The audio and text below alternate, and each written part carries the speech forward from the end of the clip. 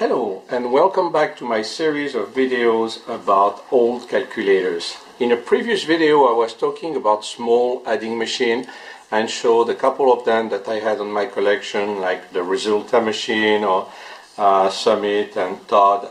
And this one is a new one that I got.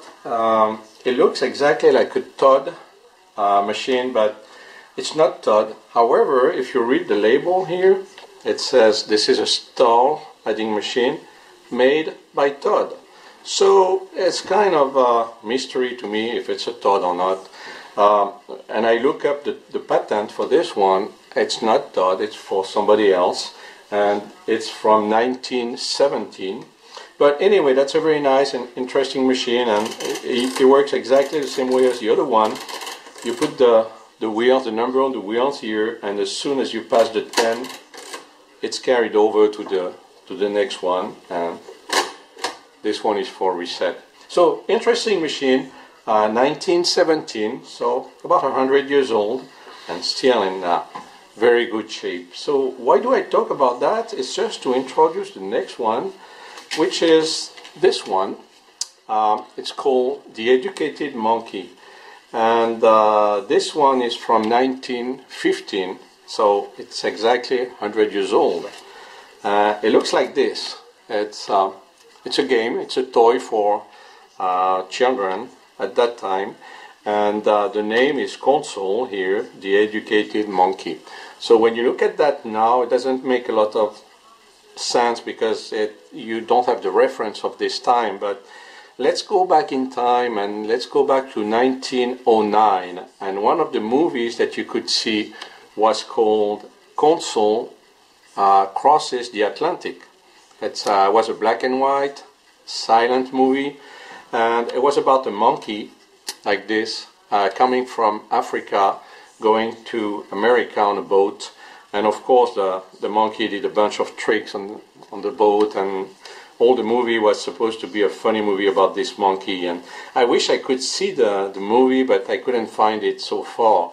The only thing I found was a black and white picture where you can see the monkey on the ship, and the monkey is smoking a cigar, and that's interesting because it shows you how they did movie at that time.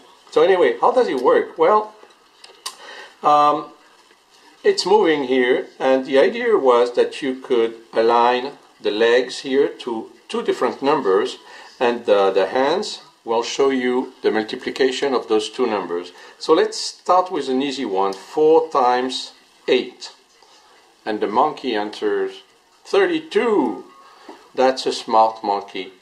I think it was luck. I don't trust a monkey to know everything like that. So I'm going to try a very difficult one. 5 times 12. 60. Whoa, that's really a smart monkey. So anyway, that's a game that was, I don't know if it was very popular because I don't know if they sold a bunch of them. You can find them sometimes here for sale, but they are not in a very good shape, and this one is a very good example here. It looks almost new. I mean, I don't know if anybody played with that before. So one other interesting thing here, if you look at the manual or the brochure that goes with it, the last line here, so it says, you know, how you can use it, but the last line says, it makes no difference to the monkey whether children are bright or stupid. He never loses patience. So that was a very interesting marketing line here. Just say that even if you have stupid kids, they can still play with that. I don't know how it would work today, but at that time, I guess that was okay.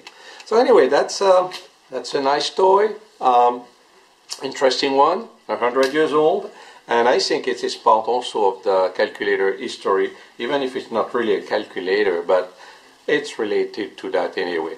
So thank you for listening, and I'll see you in the next video, and of course I'm going to talk about something completely different.